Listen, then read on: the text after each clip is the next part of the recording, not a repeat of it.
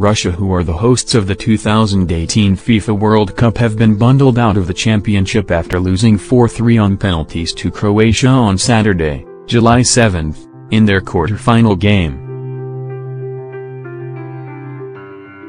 The regulation time ended 2-2 before Croatia sealed their qualification to the last four of the tournament, winning on penalties.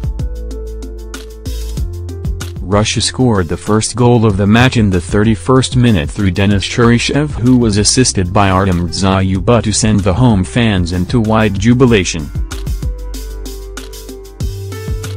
But Croatia restored parity in the 39th minute when Mario Mandzukic provided a superb cross for Andrej Kramaric to score via a header.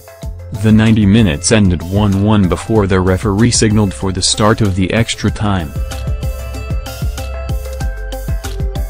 Domagoj Vida scored the second goal for Croatia in the 101st minute after receiving a nice pass from Luka Modric, in which Russia goalie Igor Akinfeev was helpless.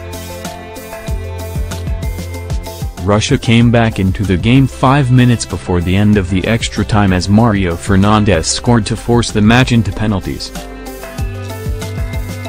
Barcelona star Ivan Rakitic scored the last penalty for Croatia to send them to the semi-final, where they will face England.